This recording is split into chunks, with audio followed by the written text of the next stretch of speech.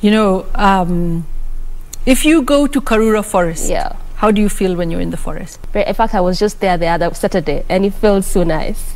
It just feels the, you know, the ambience and the nature. No? Very beautiful. Our brains are hardwired to feel relaxed in nature. Yeah. Because that's how we evolved. If we are in the trees, without knowing it, you are inhaling some of the pheromones or chemicals from the trees. They calm you down. They release stress. The sounds you're listening to, you may not be conscious, but actually the sounds of nature are so important that people actually make money recording sounds of nature and selling it on the internet for people who live in cities, who can't sleep at night, and they just wear headphones to listen to the birds, the insects, the leaves, the rivers. So imagine we have this. Even here in the city of Nairobi, we have parks, we have forests, we have streams. If you go to Ololua Forest, it's unbelievable. But we're destroying it because we haven't appreciated it, and we tend to appreciate things which have concrete and cash associated with them. And I think we need to change our whole understanding and comprehension of nature.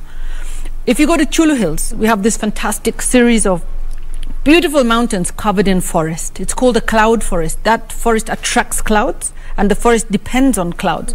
If you cut the forest down, the whole system will break down. That forest absorbs moisture from the clouds, it seeps down, it comes up in Mzima Springs, and that is the source of water for the entire city of Mombasa. If you destroy the forest, Mombasa will have no water.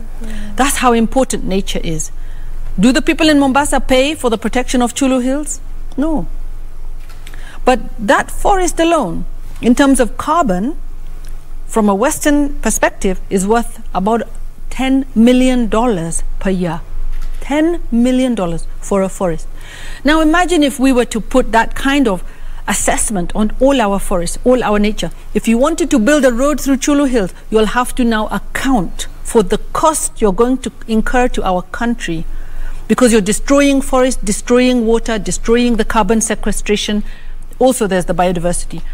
We tend not to do that. We put railways across the national park without thinking, what is the impact of that railway actually on all the biodiversity, ecosystem services, and on us and our psyche?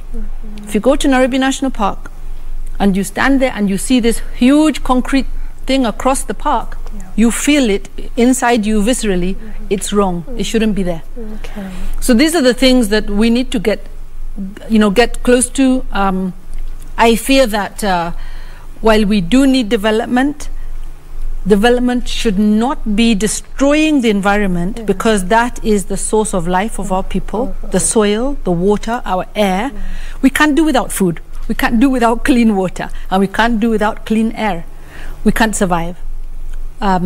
So if development is impacting on that, then that development is not sustainable.